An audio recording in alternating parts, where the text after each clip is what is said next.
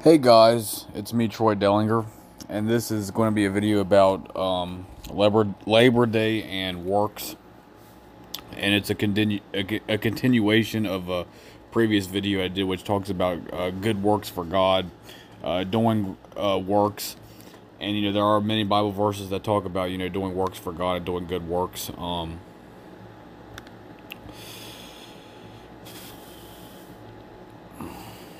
It says in Titus 3:8, "This is a faithful saying, and these things I will that thou affirm constantly, that they which have believed, and God might be careful to maintain good works. These things are good and profitable unto men." Okay, so I talked about in my last video how obviously doing good works to God is important, and this involves many different types of works. This is stuff like ministry work, taking care of the poor, preaching the gospel, praying for people, fasting. Really, it can apply to a lot of things. But yeah, those are examples of work. And now I'm going to be talking about just basically things like basically general work and having a job and stuff like that.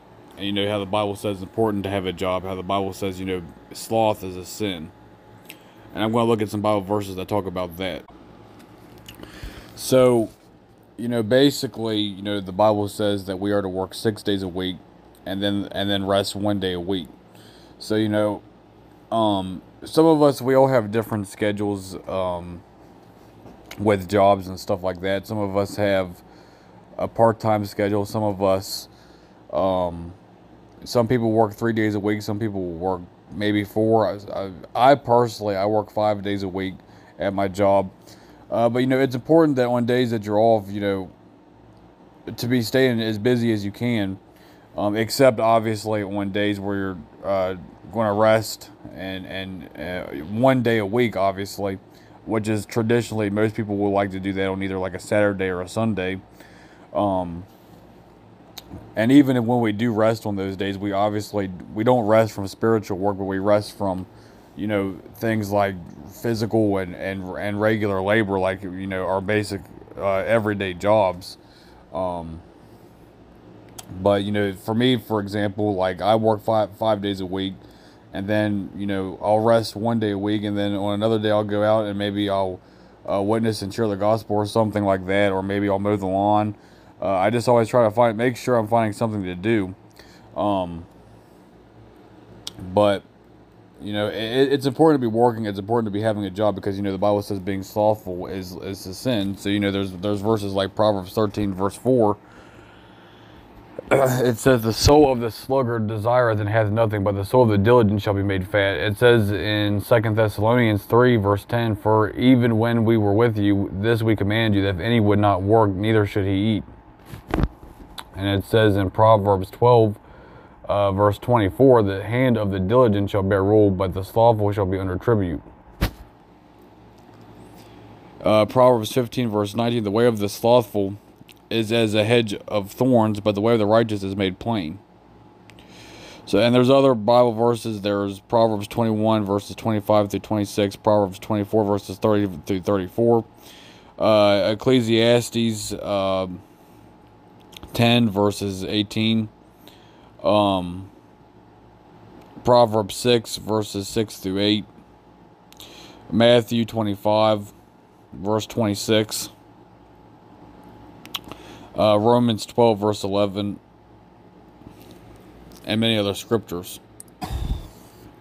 It says, "If any provide not for his own, especially for those of his own house, he hath denied the faith and is worse than an infidel."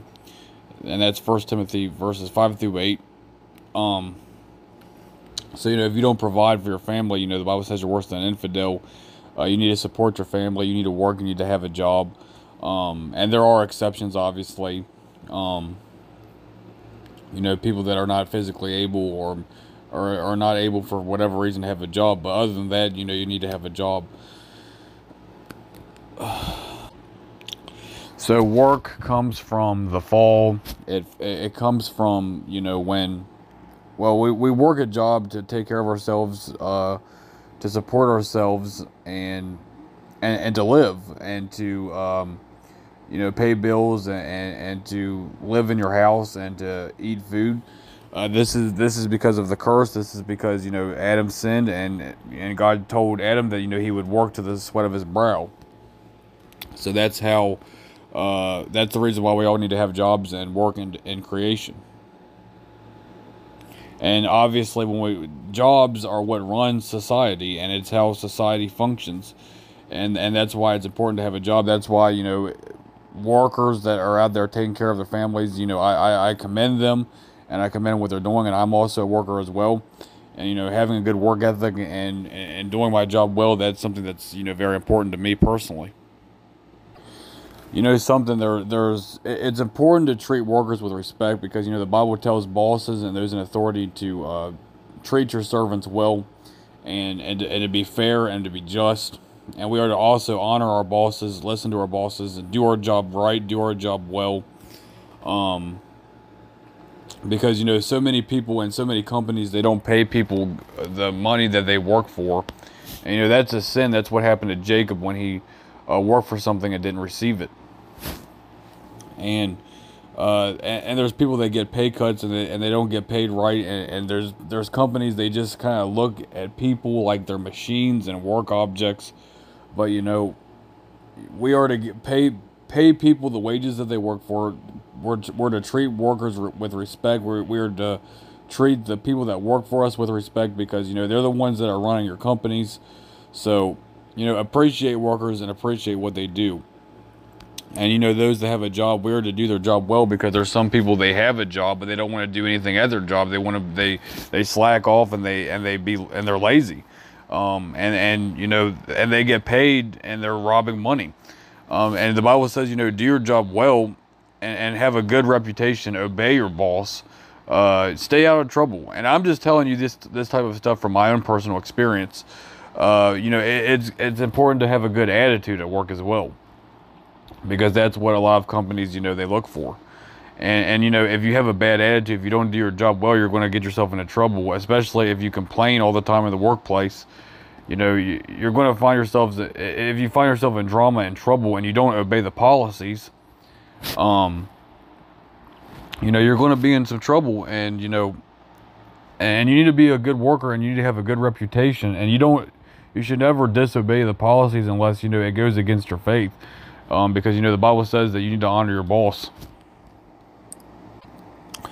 So there's a whole bunch of different jobs out there, and I commend anybody that is making an honest living, that is working, it does their job, no matter what that job is, as long as it's not sinful, as long as it doesn't go against God's will. I praise anybody that has a job.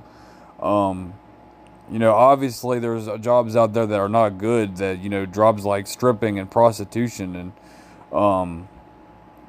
and wicked jobs like that. And there are wicked jobs out there, but, there's good jobs. And even if some people might consider them to be insignificant, if you have a job, I still praise you, and I commend you. And it doesn't matter what it is. It doesn't matter if you work in fast food, if you work in a factory like me, if you are an engineer, or if you're a pilot, and there's first responders and construction workers, there's marketing, there is sales, there's cosmetology, there's culinary, warehouse management. No matter what it is, praise God for workers, right? So that's all I got, and thank you for watching.